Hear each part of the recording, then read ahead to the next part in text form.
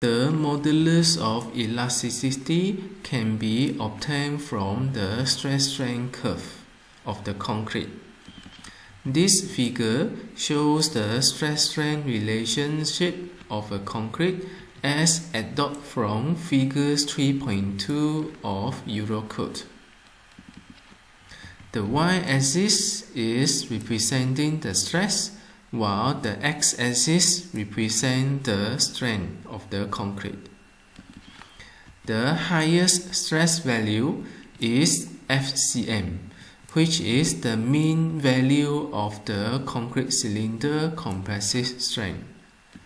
The relevant value can be obtained from table 3.1 in Eurocode 2. The strength at the peak stress is represented by epsilon C1, while the ultimate compressive strength is represented by epsilon Cu1. The ultimate compressive strength of the concrete can be obtained from table 3.1 in Eurocode 2 part 1.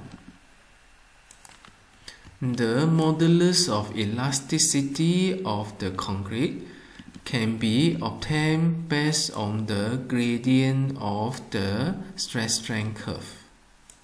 First, you need to determine the FCN and then draw a horizontal line at 0.4 FCM. The intersections between the curve here and the horizontal line here will be the point of 0.4 FCM. Draw a line from the origin to the intersection point.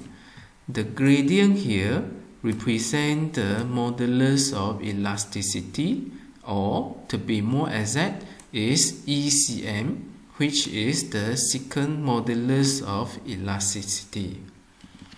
This value can be obtained from table 3.1 also. The short-term modulus of elasticity of a normal concrete based on different grades are given here. Some modifications can be made when aggregate limestone and basalt is used.